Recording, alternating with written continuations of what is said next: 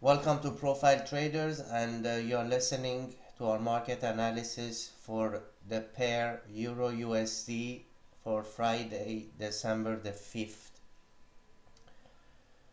If we go back and look at what happened on Thursday, Mr. Draghi came out and gave a little hint that he may actually calibrate his QEs as it will move forward depending on how the economic data will be released. This gave a little bit of relief to the euro massacre from extremely overbought situation, because we have been in a pretty much massacred mode for a long while here. And the statement from Draghi made the market move exponentially higher. As it moved higher and as euro started to possibly find a little bit of relief, few hours later he came out and said, actually, what I will do is that I'm going to prepare a very heavy-handed package proposal for January. As soon as he said that, all the gains that we had up there evaporated, and then we ended up coming down, closing towards the middle of the range Thursday. Excuse me. Then we had very little activity on Friday, but there was a little problem, and the problem was that since the bottom of Thursday was all made of these single letter A's,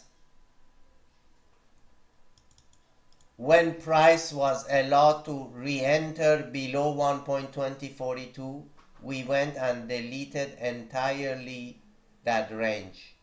And this drop came on the back of job numbers being released by the US, showing that we created 300,000 jobs, dishwashing, toilet cleaning, window cleaning, all part-time, minimum wage. But of course that they won't tell you. What they will tell you is that how glorious it was that we created 300,000 jobs. So the result was that again euro took it down the chin. What you are witnessing here is very, very intentional and very coordinated. It is a complete total war of devaluation taking place among countries and currencies. Everybody wants to deplete their currencies to dust, so whatever junk it is that they manufacture and export becomes cheaper and more affordable to the other countries. And the result of this is a massacre of currencies that are just being devaluated via printing, via Federal Reserve manipulations, etc., etc., etc. So you cannot actually make any sense of what is happening based on fundamentals. It is now very, very much so highly manipulated, highly in control of the central banks, and the equation of supply and demand is pretty much out the window.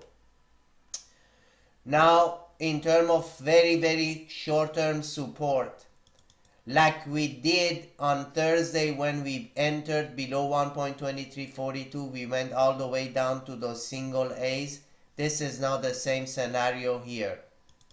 If by any chance price is allowed to come in towards 1.2322, we should go delete all the single A's up there and reach 1.2379 on the upside.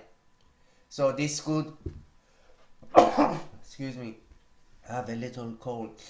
This could be a break up trade above 1.2322, looking to target 1.2378. Now on the downside, I'm going to show you more on the daily because it is going to be more clear.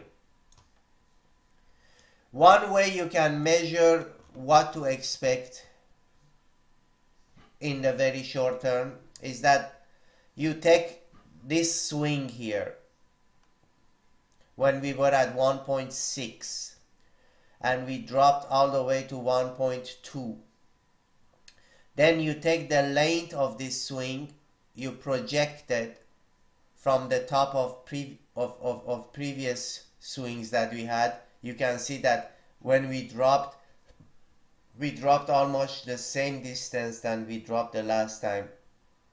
Again here, as we approach the low, the length of that line down there, we stopped.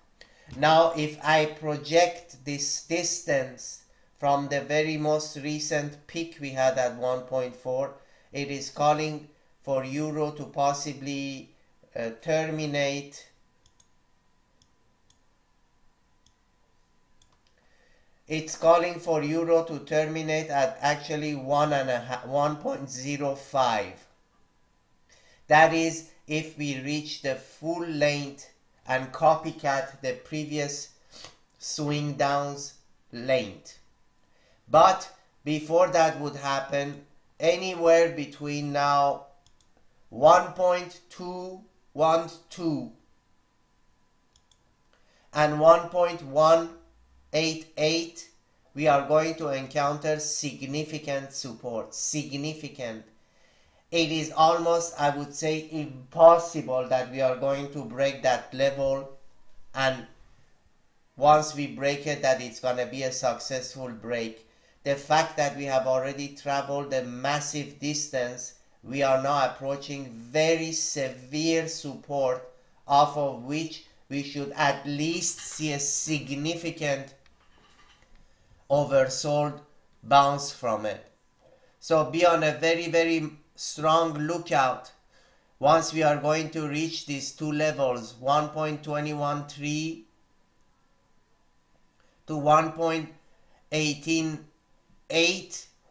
That area should be a very attractive buy. If we do not hold that level, I told you where you should expect this downside to terminate based on the length of the previous swings. So that's about it for today. You guys have a great weekend, and I will talk to you on Monday.